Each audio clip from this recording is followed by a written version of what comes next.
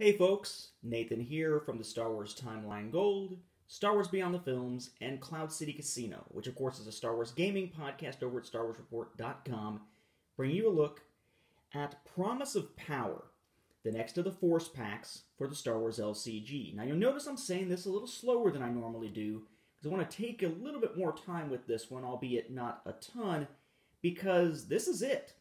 This is the last Force pack that will ever be released for Star Wars the card game, the LCG from Fantasy Flight, that had this great sort of consumer-friendly business model of these Force packs where you always knew what you were getting as you were expanding your game. No blind packs here at all, no customizable card game or trading card game kind of model of blind boosters bought over and over again to get what you need. This was an LCG, a living card game, which is the model popularized by Fantasy Flight. But the game is ending. Whether it is a victim of the success of Destiny, which of course is a Star Wars game that is cards and dice that does use a CCG model and is therefore probably much more profitable in the process of also being much more frustrating from a consumer standpoint for those who don't like blind booster packs. It's kind of up in the air. But suffice to say, the game seemed like it had been losing steam recently, and now it is over. You'll notice here, when you look at the rules supplement, that really what this cycle introduced for the Alliances cycle were new affiliation cards, which were back in the first of the 6 Force packs. And then the keyword influence. The rest was from earlier. And keyword influence basically said, look, if you got a card that is generating resources like, say, double-crossing droid up here, and those resources were on a card that said influence, then they could count as all factions. What you find, though, a lot of times within some of these Force packs is that there's nothing actually in the Force pack, or very little, that actually uses any of the new mechanics from that cycle. In this Force pack, there isn't a single one of these that uses the keyword influence, and it doesn't have any new affiliation cards because that was 5 packs ago.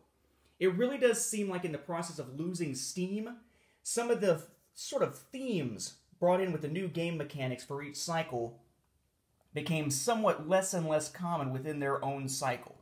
Maybe that's part of what was going on. Maybe there was just sort of a sense of, you know what, been there, done that, there's not a whole lot more we can do. Suffice to say, though, this is the last of the packs. You'll see it looking like this on the stands, Promise of Power. There's our little piece from the back that tells us what's in it. These are Force packs 285 through 289, or excuse me, Force packs, objective sets. See, I'm getting all twisted around because it's over. We have our objective sets, 285 to 289. None of them limited to 1 per objective deck, so we do have a duplicate of each set. And we have 1 for the Jedi, 1 for Smugglers and Spies, 1 for the Sith, 1 for the Imperial Navy, 1 for Scum and Villainy. We do not have 1 for the Rebel Alliance in this case, nor do we have any neutral ones that are neutral within the light or the dark side. So let's take a look, starting with 285. We have Twilight of the Apprentice, and if that sounds familiar, of course, that's the title of an episode of Rebels, or a 2-parter of Rebels. And as you see as we go through here, this is a very Rebels-heavy thematic Force pack. So we have Twilight of the Apprentice with Ezra Bridger. Finally, a decent version of Ezra that kind of looks like him, that doesn't have the enormous giant schnoz on him. He actually looks like he might look in a realistic, more lifelike portrayal than what we saw in Rebels. Good call. Then we have Maul there as Old Master, right? Call me Old Bastard, I mean Master. We have Ezra's lightsaber, clashing, of course, with an Inquisitor one. Use your power, another Ezra. And Echoes of the Force. For Smugglers and Spies, we have the Broken Horn with Sicatro Vizago, an IGRM bodyguard droid, and then another IGRM. Payback, and Allies of Necessity. That then brings us to the Sith as we move to the dark side player. We have Order of Inquisitors, you know, like the Inquisitorius.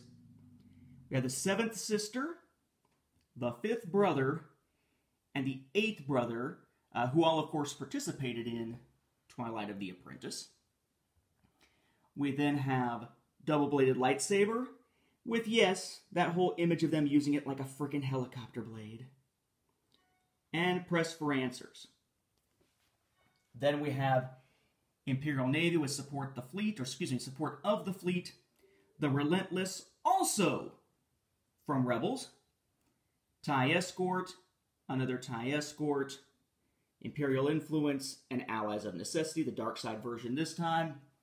And then finally for Scum and Villainy, Double Crossing Droid, AT-88, Twi'lek Sycophant, Secret Information, Chain Reaction, and Allies of Necessity. So really, aside from the one there for Scum and Villainy, all very much themed after Rebels this time, but none using the new mechanics introduced for the Alliance's cycle. Kind of an inauspicious end, except of course for the Ezra art, which actually really kind of works this time. Kind of an inauspicious end. It's definitely going out with a whimper instead of a bang, but I, for one, will fondly recall the Star Wars LCG in the future and continue playing. I'm not really big on the whole model of Destiny, but we've talked about that in other videos. Hopefully at some point Star Wars will see new life again as a pure card game. But for now, it's over from Fantasy Flight Games.